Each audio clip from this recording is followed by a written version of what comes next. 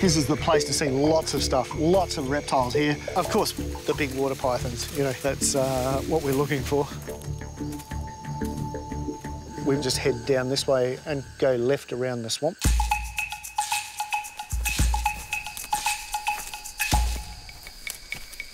Oh, snake. That looks like a water python. No, it's not. That's not a python at all. That looks like a slatey grey. Wow, I've never seen a slatey grey that big before. They're normally very aggressive. Actually, this one's okay. That's as big as they get. I haven't seen one bigger than that. It's completely non-venomous, got lots of teeth in there. Normally, they are the bitiest thing out here. It's the snake that I would almost guarantee would probably try and bite me. But you're not getting bitten. No. What's going on? Oh, do you want to go? Maybe. No, I don't want to go. You have a go? No, thank you. It's probably got to the point where it says nothing can eat me, so why should I bite anything unless I really have to? You can see why they've called it slatey grey. Look at that grey coloration. Just wrapping around me. Knows that I don't mean any harm. Funnily enough, where we were thinking we might find a python, this snake is going to the holes where the water python laying their eggs. They actually eat the water python eggs. But it also has this kind of musk, and I can actually begin to smell that. So that's another defense mechanism to try and get you to go away. Ah, that stinks.